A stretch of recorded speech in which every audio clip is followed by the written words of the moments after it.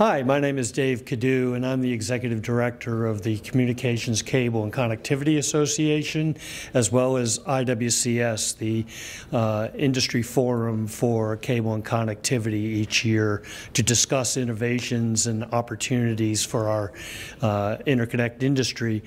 And I'm really honored to have both of our associations sponsor the event, Ethernet for AI and the convergence of powering and data to support AI and ultimately quantum computing as well. And it is just fabulous that the Ethernet Alliance has put together this conference, and the folks that are here are really the decision makers. And what we need to learn is not only what innovations are required to enable AI and quantum computing for that matter, but what should we be doing to support the codes and standards, but what should we not be doing? You know, what are we doing that may be bogging us down, because there's only obviously limited resources.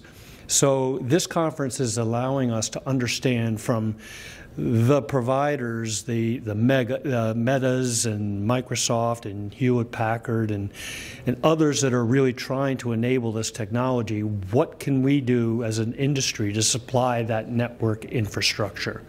So I'm very honored to be here and look forward as an industry to support this endeavor and help in any way that we can.